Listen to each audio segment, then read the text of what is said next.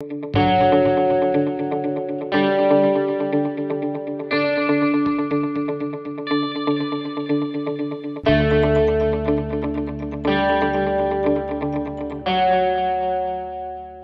my name is Mark from Gear Limits. I'm here in Dubai with Dave Hetzenau and Seb Jam. And the past 3 days we've been able to test 15 really cool snowboards.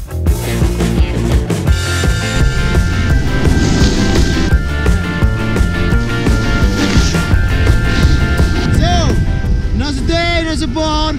I'm riding the Jones Flagship. Hope you like it.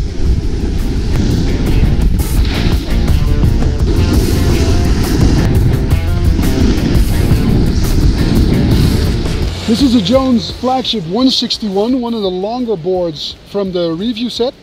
Yep. Before I say how much I like it, first, Seb, how did you enjoy the board? So it's Jones is like a classic free ride board, so it's like camber, tiller walker starting around here, really stiff, and so we make it like the classic gun.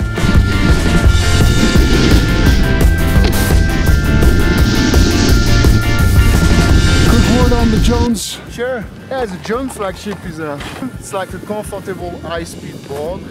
Still technical. It's really not for beginner for sure. Really heavy on the legs, but like as soon as you are on your edge, it's like a rail. You can just charge as much as you want.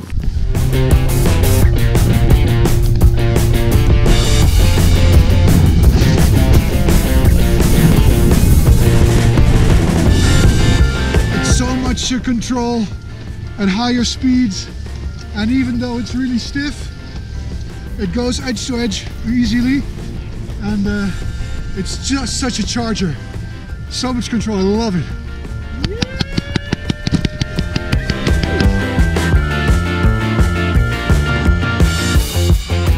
This was the board that just held me through everything, and it just charged through all the bad patches of the slope, and I was really happy with it. It was just loads and loads and loads and loads of grip. You should have seen Smile, like, it was really amazing. Happy. Yeah, yeah,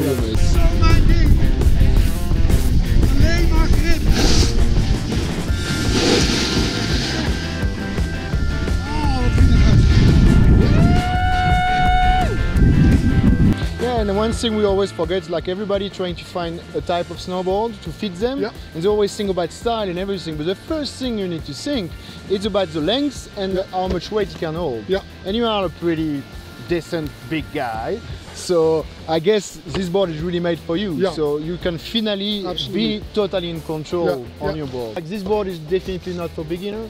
No. Like, it's really an expert board, but like an intermediate rider could like ride this board, and if he wants a lot of challenge and progress on it. So I think it's it's really made for this type of people who like to charge, big mountain riding, charging on slope as well, and also heavier people. Cool. So that's a Jones Flagship 161.